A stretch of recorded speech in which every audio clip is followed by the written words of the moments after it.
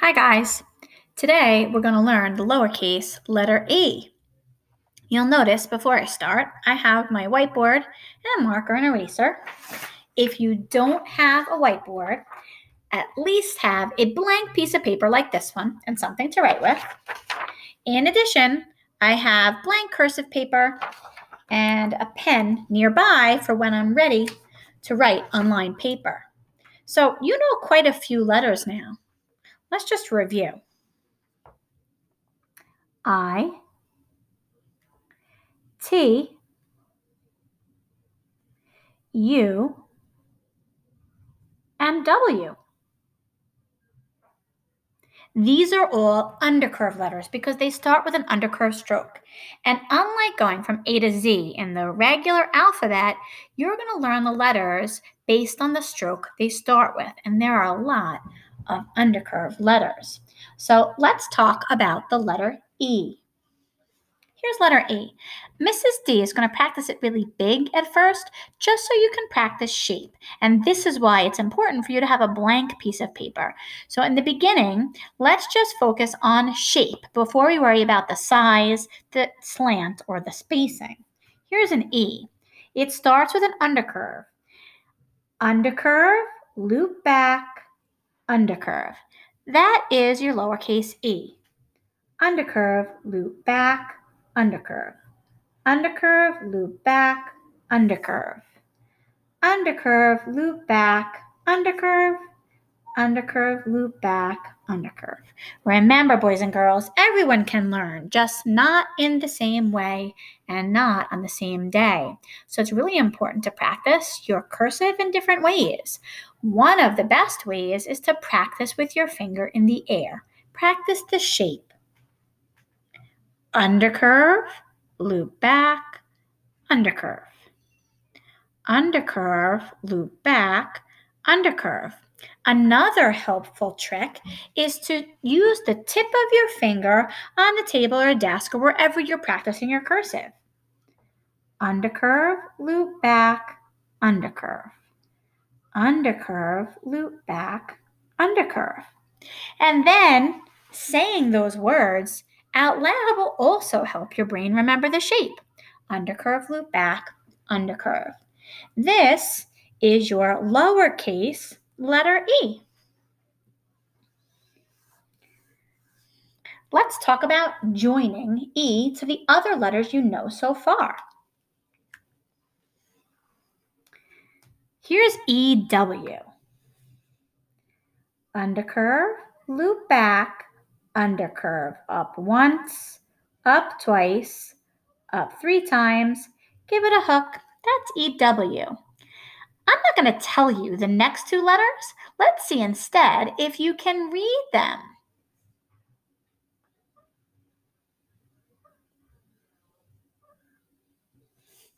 Which 2 letters are those joined together? If you said IE, you're right. You should practice all of these joinings yourself. Here's EU. Undercurve, loop back. This last part of the E becomes the first part of the U. Undercurve up once, up twice, up 3 times. EU. Let's try ET. Undercurve, loop back, undercurve, pull back, undercurve, give it a cross. ET. Here's EI. Undercurve, loop back, undercurve. There's a few joinings of the letters that you know so far. Let me show you some words. You can write a really long word today. This is super exciting. Writing long words will really help you practice your joinings and your slant and your spacing. Lots of birds say this at this time of year. Let's see if, as I write it, you can read the cursive.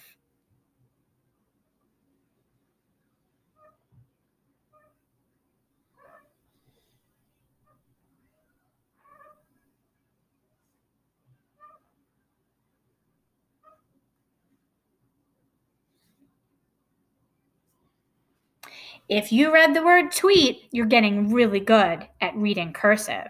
Boys and girls, I want you to pay attention when you write a long word like this. Pay attention to your slant and your spacing. I'm going to show you the WE again. That's tricky. Any letter that connects to a hook letter like the W is a little tricky and requires practice. So let me just review WE with you, just so you feel confident about that. Up once, up twice, up 3 times. Now the hook is going to become the first part of my E, but watch. Give it a hook. That's your undercurve. Loop back, undercurve. That's your WE.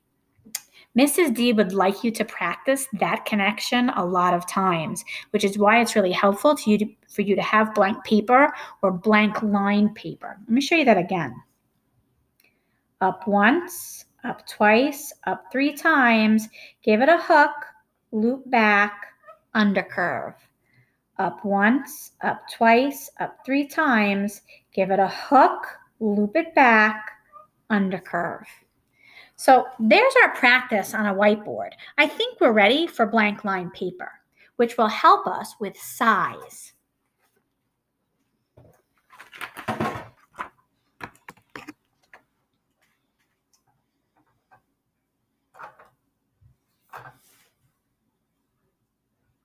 When you're writing on line paper, it's time to pay attention to the 4 keys to legibility.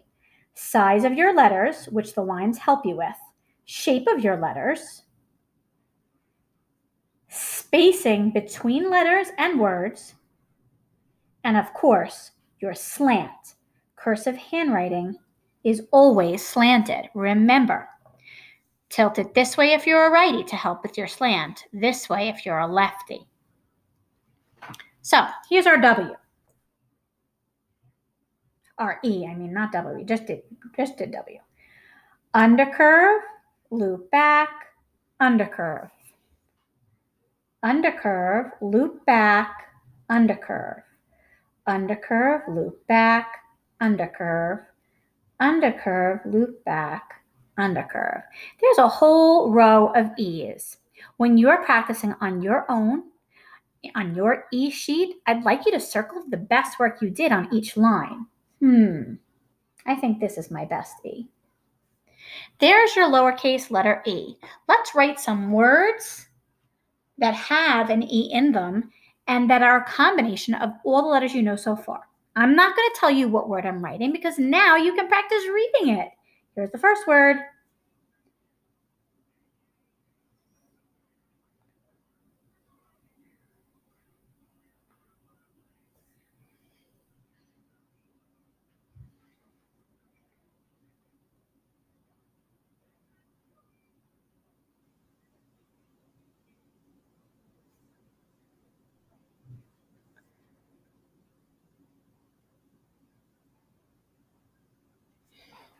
If you read tie, wet, and we, you're right.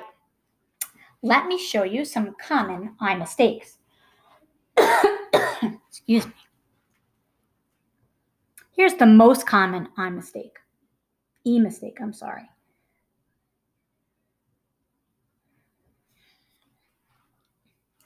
Size, shape, spacing, and slant. If you said shape and slant, you're right. It's not slanted, and the shape of this loop back is a little bit big. That's a common E mistake, as well as this one. This one is a little too skinny, the loop back. Undercurve, loop back, undercurve. You don't want it too big, and you don't want it too skinny. That's a common one. This is also a common E mistake. If you said slant, you're right. This is a backward slant. Remember, if you slant your paper, if you're a righty, tilt it to the right. If you're a left, to the left. The slanting of your paper will help you have an automatic slant on your E. Undercurve, loop back, undercurve. And there you have it. You're ready now to practice your E's. Boys and girls, please remember, when you're practicing on your E practice sheet, Always trace first. That helps your brain remember the shape, and you're tracing a perfectly slanted, perfectly written E. And so that will help you too. Trace everything before writing your own and circle your best work on each line. See you tomorrow.